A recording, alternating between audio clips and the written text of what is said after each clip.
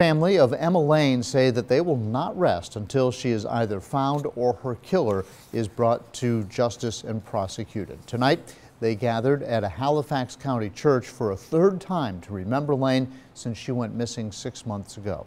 10 News reporter Arisha Jones tells us why this vigil is different from the others. For several residents, getting together and sharing a meal in Republican Grove is a common thing, but this isn't an ordinary potluck dinner. Everyone in the room is here to remember Emma Layne.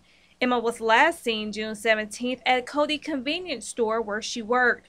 Last month, human remains were found near her home, but have yet to be identified.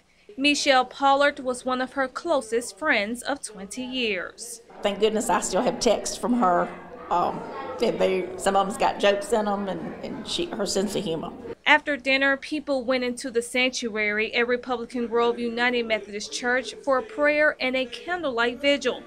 This is the third one since Emma went missing 6 months ago, and family and friends says their main goal is to get justice. We want to know what happened to her. We want every whodunit to be punished.